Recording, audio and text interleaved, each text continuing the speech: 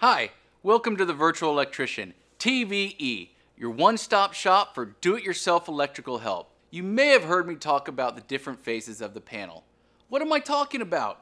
And how do you know which phase to use? Does it matter? All very good questions. First, let's go over what phases are.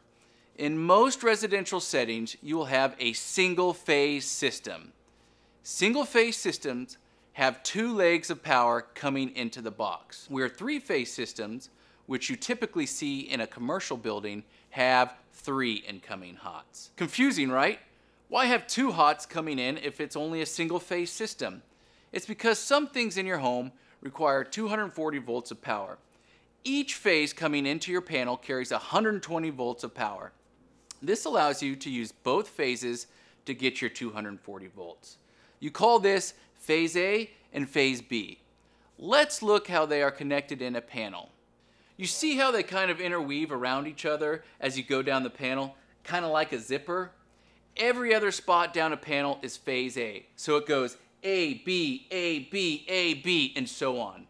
They do this so you can install a two-pole breaker. Since each phases are right on top of each other, when you put a two-pole breaker on, you get the 240 volts you need to power the load. 120 volts from Phase A and 120 volts from Phase B. Another important reason to know about phases is load distribution. You don't want all your loads on one phase. You want to balance them out evenly. Check out using our multimeter tool to learn how to read how many amps each phase is drawing.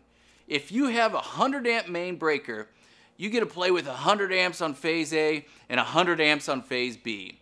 So don't load everything up on one phase. Spread it out. Get the most out of your electrical system. Check out our other videos on installing breakers. Don't forget to like and subscribe to our page for more videos.